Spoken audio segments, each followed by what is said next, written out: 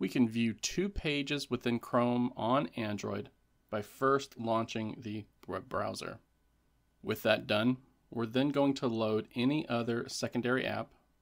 It doesn't matter which one you pick because the Chrome web browser will override it anyway.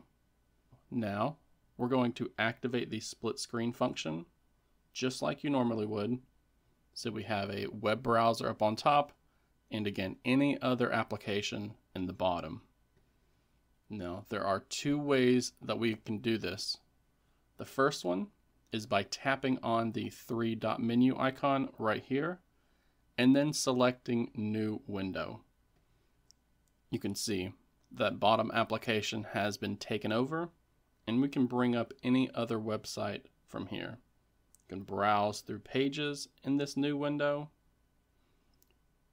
and in your first window as well, just like you would expect with Android's split screen feature.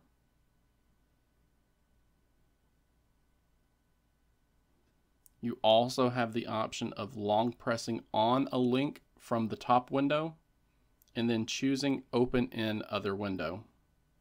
And you'll see that link is now in the bottom.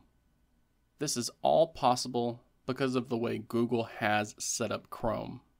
That secondary website will open up in a new Chrome window in the split screen area at the bottom, effectively canceling out the previous app that we had open down there.